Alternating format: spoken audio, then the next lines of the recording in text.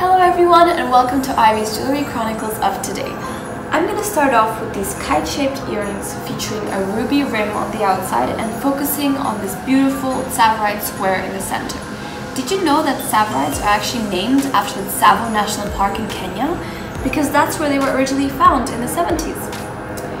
Let's focus on this ring now. This features a neon pink spinel which actually glows under UV light, which is a very, very special piece, and it's accompanied by two pear-shaped full-cut diamonds. Next, let's move on to this trio ring, as I like to call it, because it has an emerald, a nice red spinel, and a rose-cut diamond. And the rims actually, they go up in a gradient manner, one by one, so like little steps. So we have the Tsavorites on the first rim to complement the emerald in the center, then we have the diamonds to complement the rose-cut diamond in the center, and then the rubies to complement the red spinel in the center.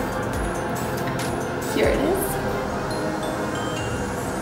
And last but not least, we have one of my favorite pieces out of the entire collection, which is a 4-carat pink spinel, absolutely beautifully clean, and accompanied by full-cut diamonds and little kind of kite-shaped spinels on the sides in between the diamonds to bring out the center stone.